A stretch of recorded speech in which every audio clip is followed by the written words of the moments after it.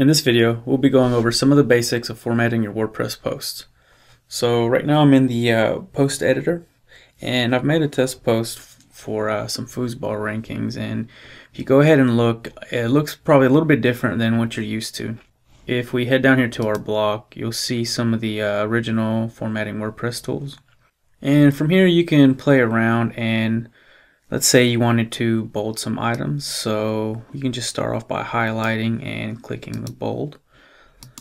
This will bold the word's official rankings here. You have a few more formatting options too as far as text alignment goes. I currently have this set to paragraph. You can change this to a few other different types of formats, so heading, lists for example. There's also a way to add permalinks like we did before. Some pretty basic tools and editing functions here within this toolbar. Here you have a little drop down menu where you can duplicate this block, insert another block. If you're more comfortable editing in HTML, you can also have that option as well. Just some nice little features here that you can play around with. Let's say you're missing that old editor, that old toolbar that we used to have. We can actually still access that when we create a new block. So we'll go ahead and throw in a new block here. If you see up here in the middle, I have a classic mode. We'll click that, and this will give you the traditional editing toolbar that some of you may be used to. I'll go ahead and add an example here.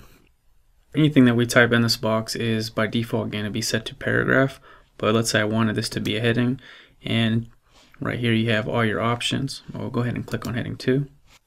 Once I'm done with that, if I wanted to change something, or let's say edit this list right here, I wanted to change it to a numbered list, we can just pop down here, switch this over. There's a lot of different features and stuff you can play around with.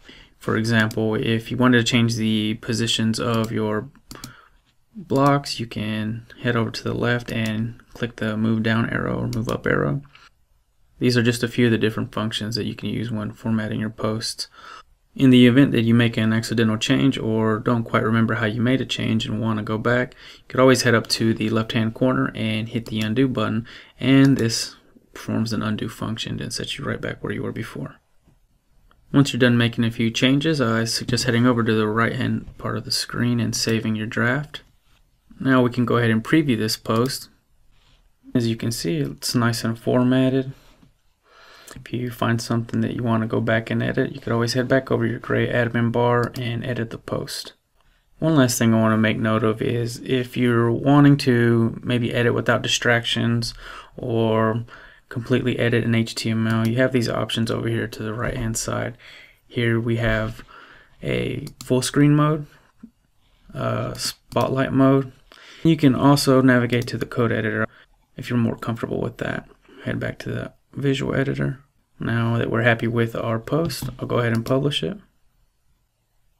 Now that we've published our post, and if you still have questions over post, you can head over here to the left hand side of your screen where you have access to support forums and WordPress documentation where you can read up more on formatting posts.